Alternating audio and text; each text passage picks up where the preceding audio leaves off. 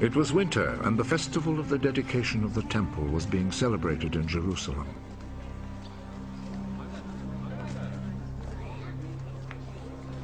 Jesus was walking in Solomon's porch in the temple when the people gathered round him. How long are you going to keep us in suspense? Tell us the plain truth. Are you the Messiah? I have already told you, but you would not believe me. The deeds I do by my Father's authority speak on my behalf. But you will not believe, for you are not my sheep. My sheep listen to my voice. I know them and they follow me. I give them eternal life and they shall never die. No one can snatch them away from me. What my Father has given me is greater than everything. And no one can snatch them away from the Father's care. The Father and I are one. And the people again picked up stones to throw at him.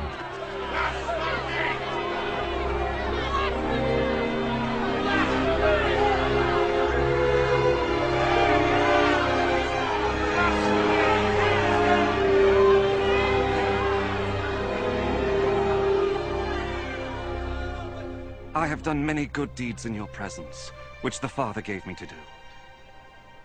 For which one of these do you want to stone me? We do not want to stone you because of any good deeds, but because of your blasphemy. You're only a man, but you're trying to make yourself God.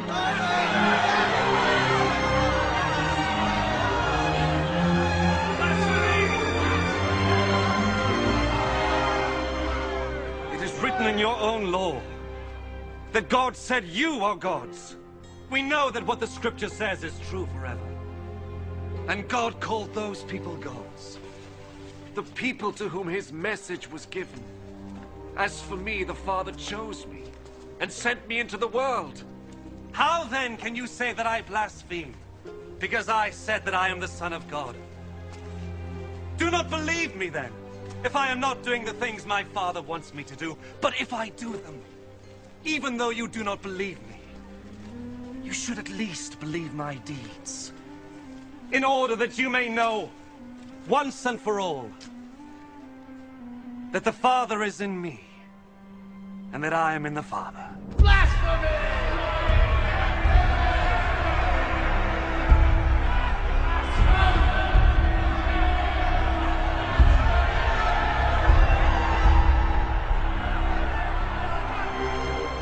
Once more they tried to seize Jesus, but he slipped out of their hands. Jesus then went back again across the Jordan River to the place where John had been baptizing, and he stayed there.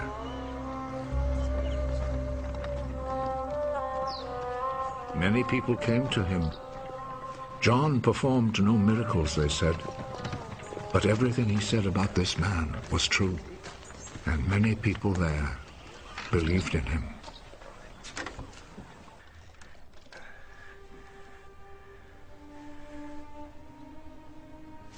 A man named Lazarus, who lived in Bethany, became sick.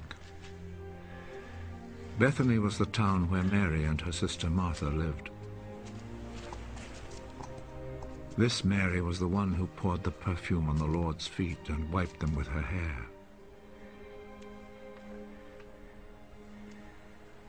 It was her brother, Lazarus, who was sick. The sisters sent Jesus the message, "Lord, your dear friend is sick."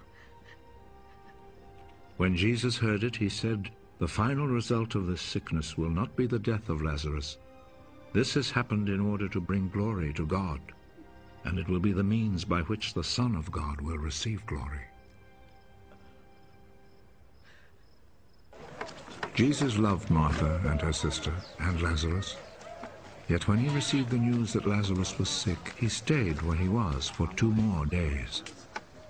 Then he said to his disciples, "Let us go back to Judea." Teacher, just a short time ago the people there wanted to stone you. And are you planning to go back? A day has 12 hours, doesn't it?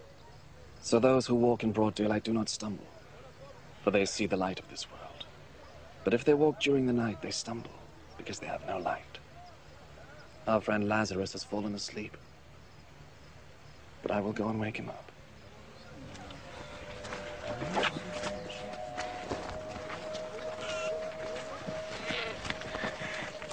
If he is asleep, Lord, he will get well. Jesus meant that Lazarus had died, but they thought he meant natural sleep. So Jesus told them plainly, Lazarus is dead. But for your sake, I am glad that I was not with him, so that you will believe. Let us go to him. Thomas, called the twin, said to his fellow disciples, Let us all go along with the teacher, so that we may die with him. When Jesus arrived, he found that Lazarus had been buried 4 days before. Bethany was less than 2 miles from Jerusalem, and many Judeans had come to see Martha and Mary to comfort them about their brother's death. When Martha heard that Jesus was coming, she went out to meet him, but Mary stayed in the house.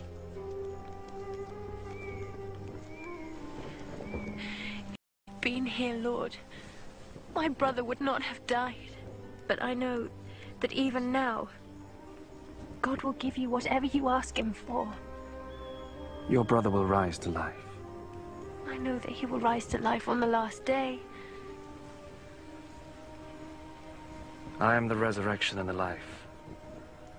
Those who believe in me will live, even though they die. And those who live and believe in me will never die. Do you believe this?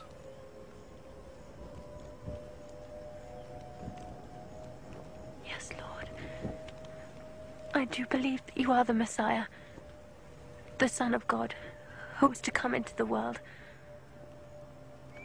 After Martha said this, she went back and called her sister Mary privately.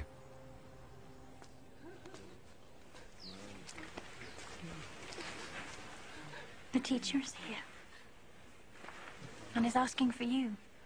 When Mary heard this, she got up and hurried out to meet him.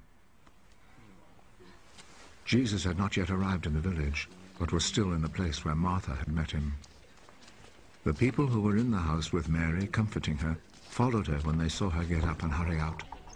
They thought that she was going to the grave to weep there.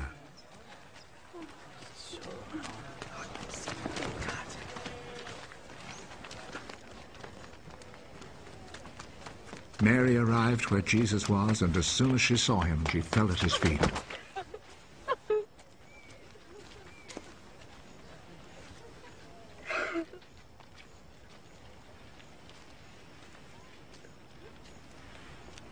Lord,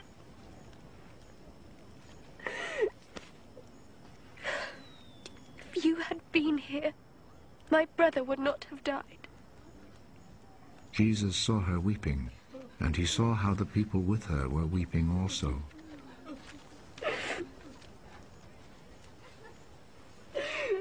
His heart was touched, and he was deeply moved.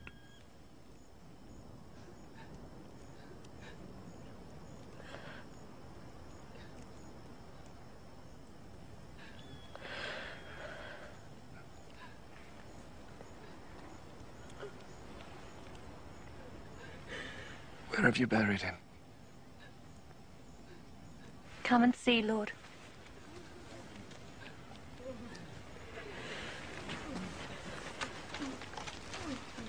Jesus wept. See how much he loved him, the people said. But some of them said, he gave sight to the blind man, didn't he? Could he not have kept Lazarus from dying? Deeply moved once more, Jesus went to the tomb, which was a cave with a stone placed at the entrance. Take the stone away. There will be a bad smell, Lord. He has been buried 4 days. Didn't I tell you that you would see God's glory if you believed?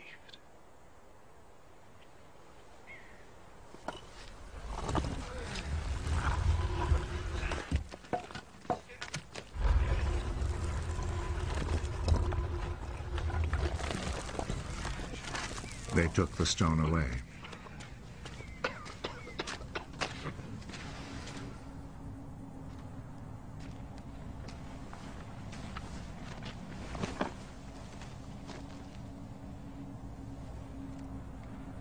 Jesus looked up. I thank you, Father, that you listened to me. I know that you always listen to me. But I say this for the sake of the people here, so that they will believe that you sent me.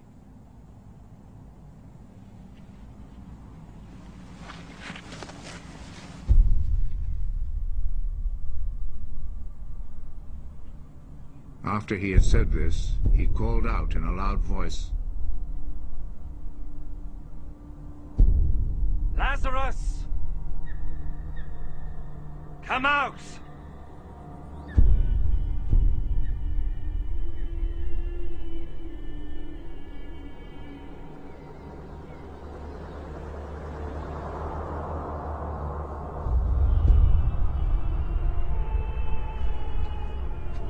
He came out. His hands and feet wrapped in grave clothes, and with a cloth round his face.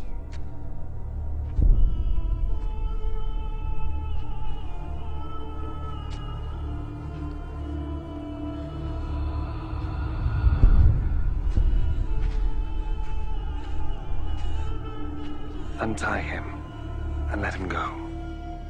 Many of the people who had come to visit Mary saw what Jesus did, and they believed in him.